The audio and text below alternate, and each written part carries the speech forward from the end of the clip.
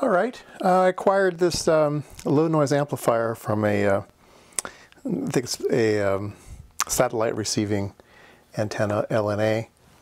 And so let's take a look at it, see if there's anything we can find.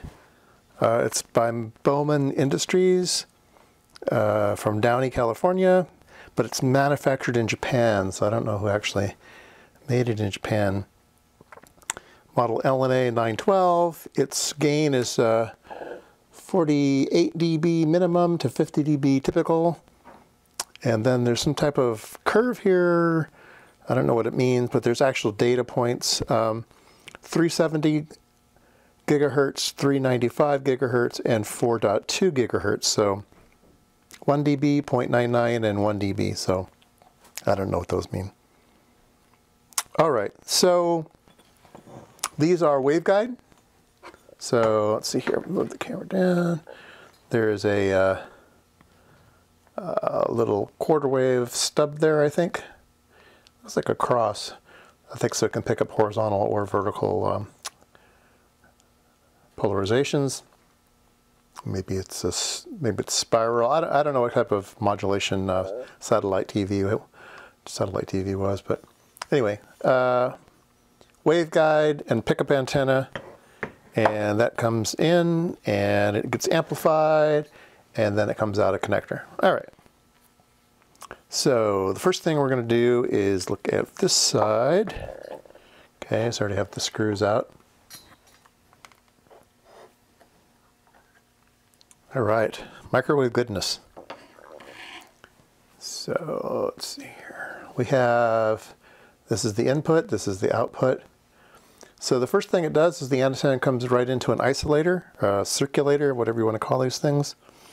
These are one-way valves, basically, and they work with a magnetic principle. There's actually a strong magnet in here, and the radio waves come in, and the magnets, it's like a roundabout in traffic. The waves can go through, but if they try to go the other direction, they get turned around. So only E and M waves go through it. Anything that comes back here doesn't make it out to the antenna. So like one-way valve. This isolator says it's good from 3.7 to 4.2 gigahertz, made by FDK, made in Japan. All right, so this is the LNA. So let me get something to point with. So it comes in here, capacitively coupled. There's a amplifier mimic here. There's one here. There's one here. There's one here. So it's 4-stage. 1, 2, 3, 4. So it's like NPN, NPN, NPN, NPN, that kind of thing, only microwavy. And these are like amplifiers on a chip. And you have to bias them with a voltage to make them work. So voltages come in from the other board, which we'll take a look at later.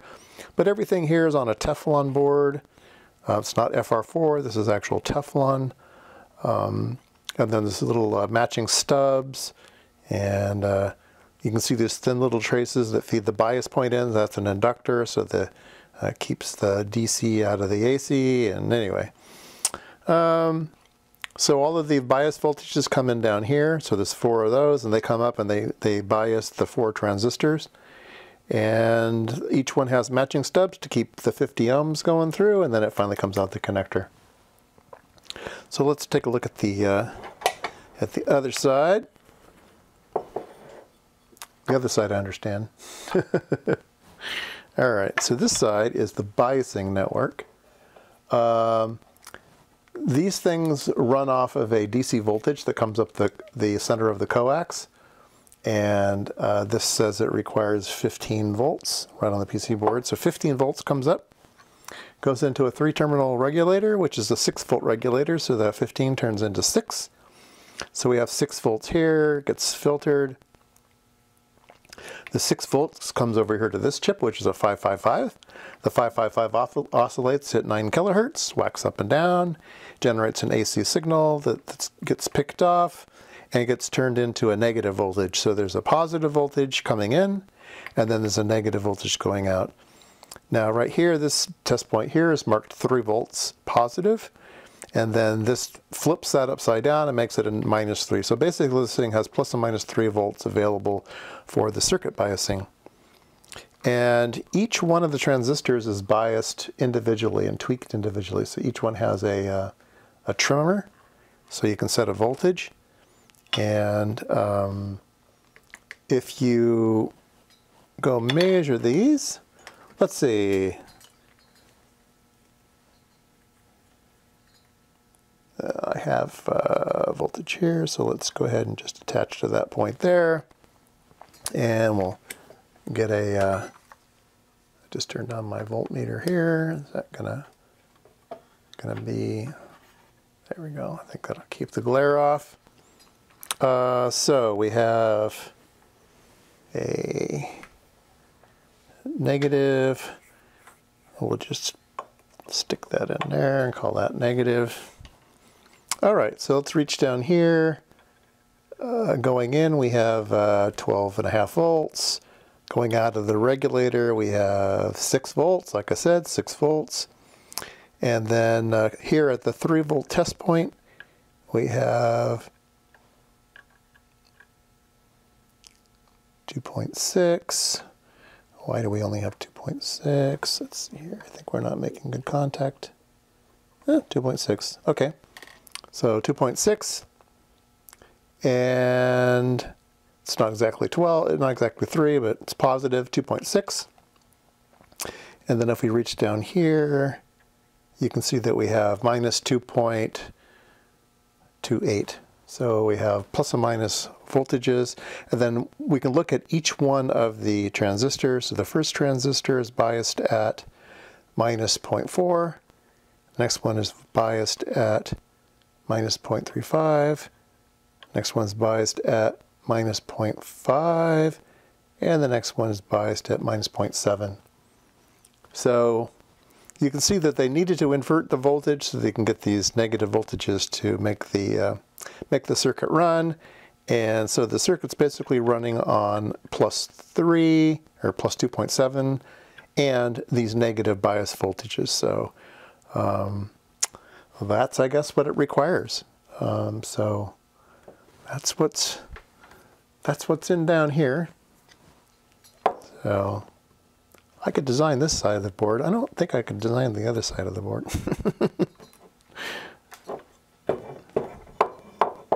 Yeah, there we go again.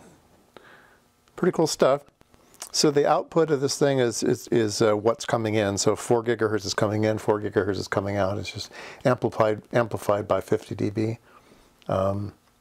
which is a lot because satellite signals are very, very small. So I guess this just goes into a tuner, and then that gets mixed down and finally ends up being television, and you get to watch it on your set. Okay, I put on my macro lens here so we can take a look. This is the isolator. The antenna solders right here to the isolator, and the isolator solders right to the PC board. And like I said, here's one transistor, or mimic actually, and here's the second one, third one, fourth one. I think these aren't just transistors. I think they're mimics, but they might be transistors. I'm not sure. And you can see all of the RF matching networks. Just that way.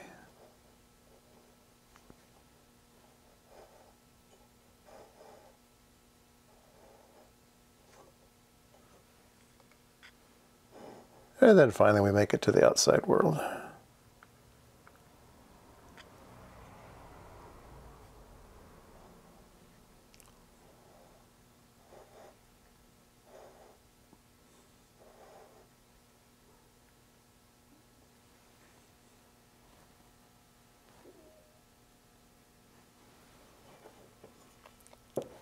And just because I have the lens on, let's go ahead and take a look at this side. Nothing too exciting here. Like I said, the voltage, oops, I should point. The voltage comes in here. That is connected to the coax, the center of the coax. That just comes here. And 6 volts is here. And then there's some circuitry that takes that down to 3 volts. I think what it is the 555 operates on 6 volts, so it's whacking up and down 0 to 6 volts. And they pull that off and they create a positive 3 and a negative 3. And then the positive 3 comes out here, and then the negative 3 goes into over here, and then these are just dividers to ground. So each one gets to have its own reference voltage to each transistor. So there you go.